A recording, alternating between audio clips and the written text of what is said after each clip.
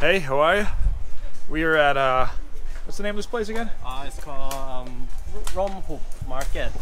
Romhoop Market, and it's known as being one of the most dangerous markets in the world because if you can see it, we're on some train tracks. Woo! The Bundle Express! I am so close to getting biffed. Jesus Christ! Whoa, whoa, that's weird.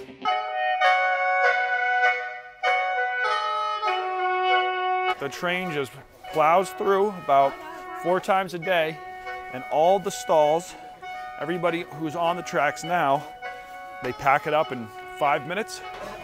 Oh, they're closing up shop. Train comes through.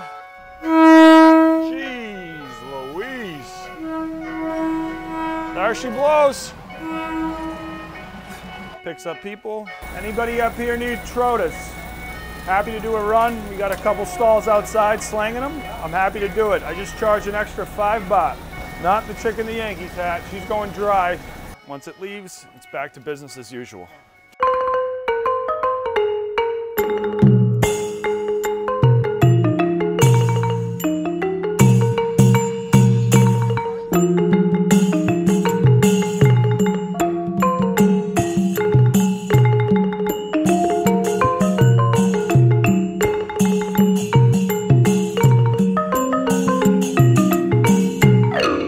We are back open for business.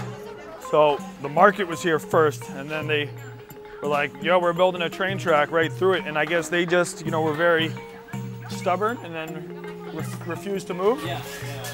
Well, now they probably get even more people coming to it. So I guess it's worked out in the long run as long as they don't get bundled. Have you ever seen a tourist just get absolutely truck sticked by the train?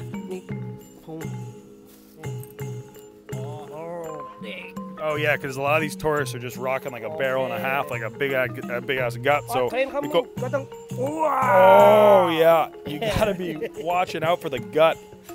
Referee? We got a referee here. He's probably the guy who blows the whistles and tells people to get off the track. Hardo. Wow, eggplant balls. Like the US, these things are just schlongers. What is this thing? This thing was fresh out of a Dr. Seuss book.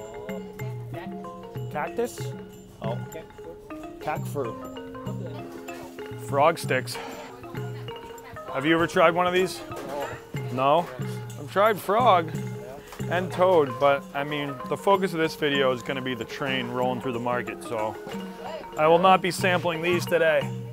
So how does it work here? Like, when someone's food stall just gets absolutely bundled by the train, is there like a waiting list for the next man up who gets to set up shop and just, you know, rake in the tourism dollars? There is no waiting list, as every family owns the stall for life. And if the stall gets hit by a train, we need to pay for the damages, as we are on government property.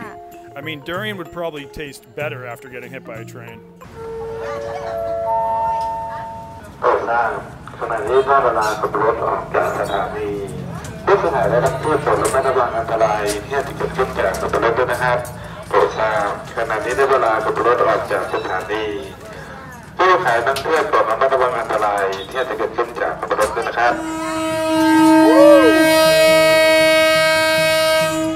God damn it, I'm gonna get biffed. Holy smokes. It's a good thing the trains in Thailand go like 2 miles per hour, huh?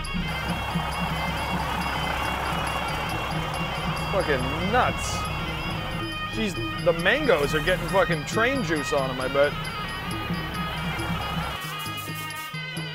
Back to selling trangos. New word for those things, because they're infused with train fumes. Oh yeah, trangos. Taste the train. Whoa, whoa, that's weird. Really fucking weird. Holy fucking shit.